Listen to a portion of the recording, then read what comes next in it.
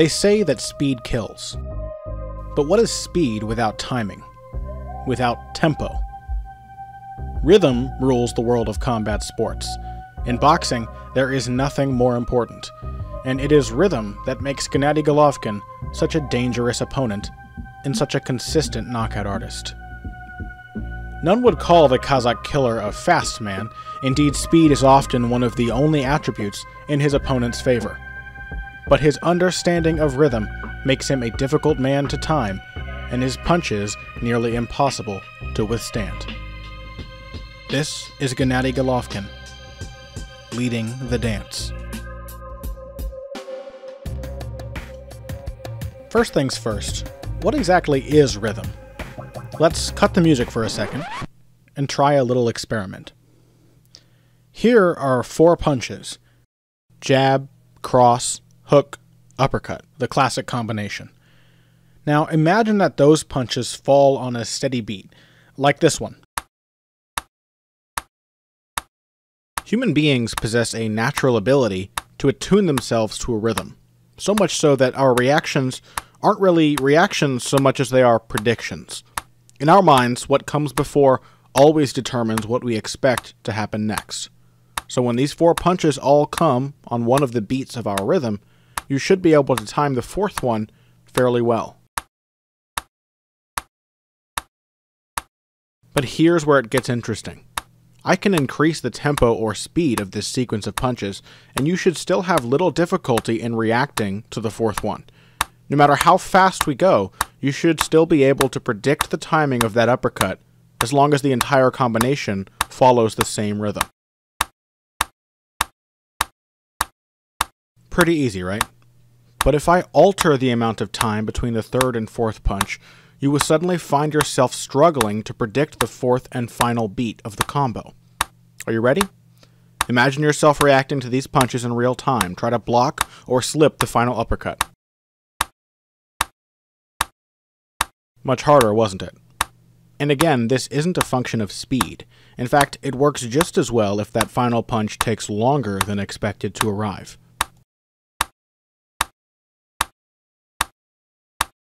So, what does this have to do with boxing? Rhythm changes are an instrumental aspect of Gennady Golovkin's style.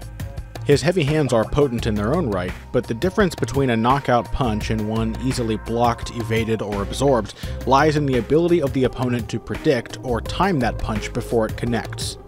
And though he lacks the speed of some of his contemporaries, Golovkin's punches are decidedly difficult to predict.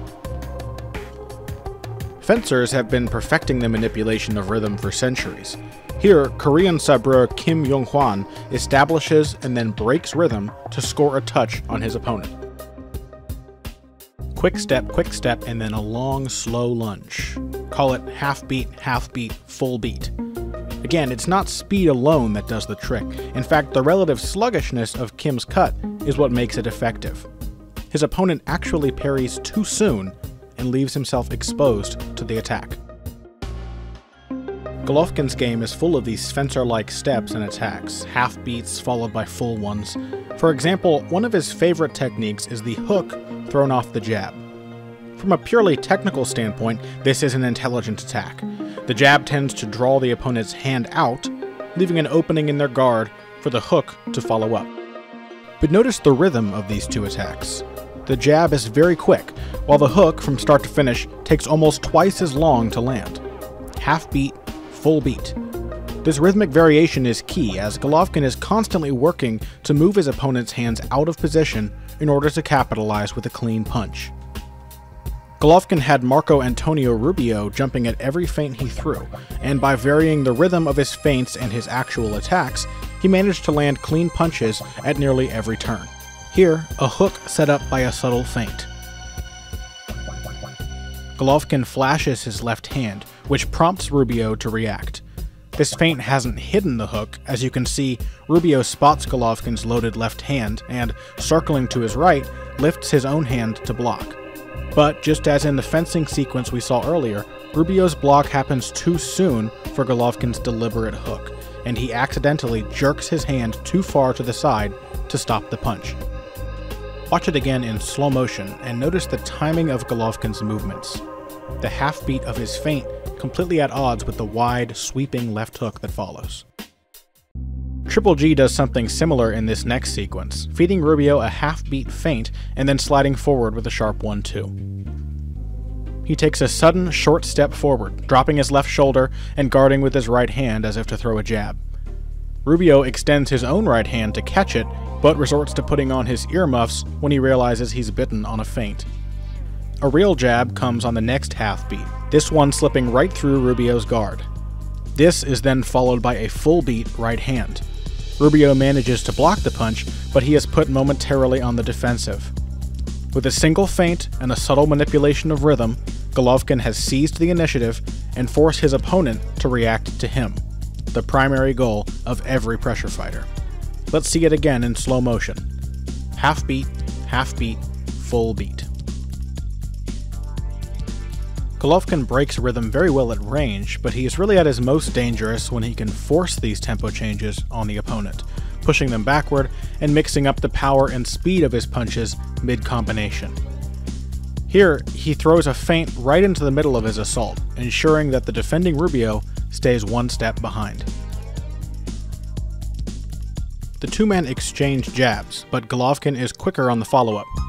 He feints a second jab, using this distraction to hide a long forward step of his left foot.